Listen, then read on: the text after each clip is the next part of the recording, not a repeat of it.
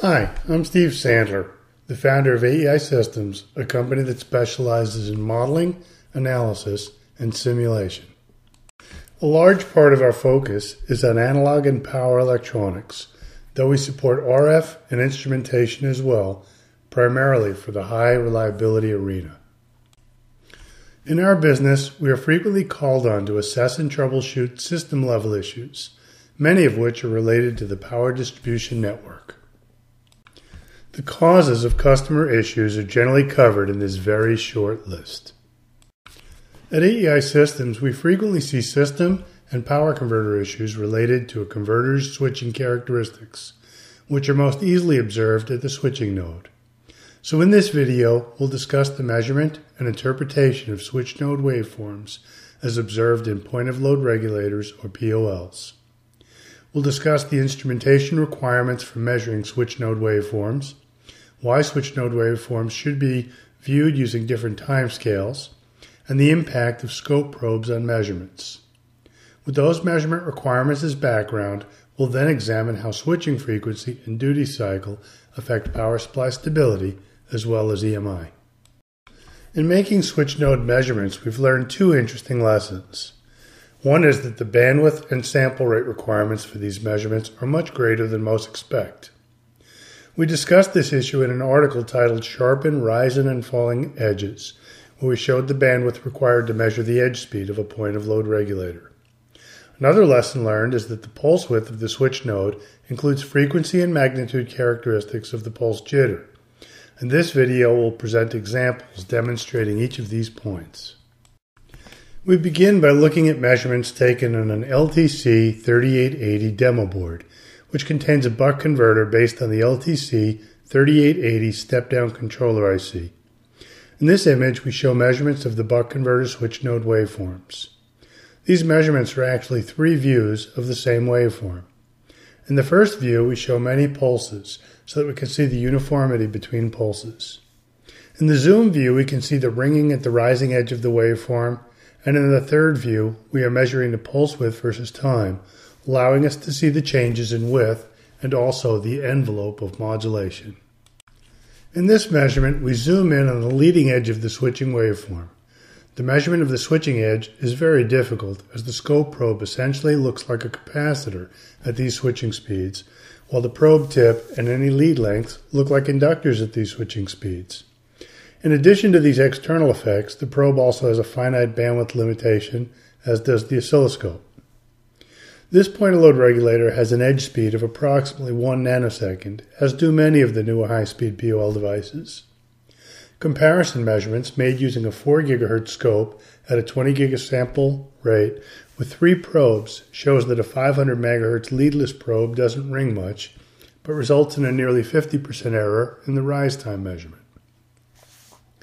The addition of a ground wire causes excessive ringing at approximately 400 MHz, indicating that the probe does not support the specified 500 MHz bandwidth when the ground lead is used.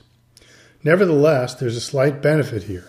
While it might be counterintuitive, the ringing actually results in a slight improvement in the rise time measurement. Finally, when we look at the 2.5 GHz active probe, we see that it does not ring at all and offers sufficient bandwidth. This probe also offers very low capacitance, greatly reducing the sensitivity of ground leads and traces. However, this probe is limited to ± 8 volts with a ± 12 volt offset, and like most active probes is expensive. When I tell engineers that I want to look at their switching frequency and duty cycle to see if that's the root cause of their stability issues, I often get some very odd looks. However, there are several ways that the power supply's switching action interacts with its control loop, as we will soon see. These two Bode plots are from an LTC 3880 demo board. I liked working with this board as I could program the switching frequency independent of the control loop gain, output voltage, and compensation. In these Bode plots, we see gain and phase measured two ways. One set of curves is taken with the POL configured for a switching frequency of 250 kHz, while the other set of curves is taken with the POL switching at 500 kHz. In these images, we can clearly see a second-order filter pole at approximately 2.5 kHz. And we can also see the zero-order hold, or ZOH, that is characteristic of the switching converter. The zero-order hold is responsible for the very rapid phase loss as we approach the switching frequency. Oddly, we can see the second-order filter pole clearly, as it is a current mode converter. This converter may be overslope compensated in order to minimize the excessive duty cycle jitter, which would explain the strong voltage mode tendency. Looking at these same two Bode plots in a Nyquist display, we can see the phase margin, gain margin, and stability margin. And most importantly, this plot also shows how the curve moves closer to the singular unstable point at 1,0 as the switching frequency is reduced. This is almost entirely due to the zero-order hold, and it's a very common issue for DSP-based digital power supplies, since all digital loops are sampled. The lower the sample rate, or switching frequency, the longer the delay, and therefore the greater the phase shift. Now that we understand the impact of the zero-order hold on this POL stability, we can understand a subtlety of the output impedance curve we presented in an earlier video. Revisiting this impedance plot from part 4 of the video series, we can now explain why there's a peak occurring at approximately half the switching frequency. This anomalous peak in the impedance curve is caused by the zero-order hold's impact on the stability margin. We can also see why we like to perform measurements in pairs. Since the anomalous point is not seen in the off state, we know that its appearance relates to a true control loop issue. This type of stability issue is very common in converters where the bandwidth is pushed in an effort to optimize performance. This is also common for converters that enter pulse skipping modes, whether they do so intentionally or not.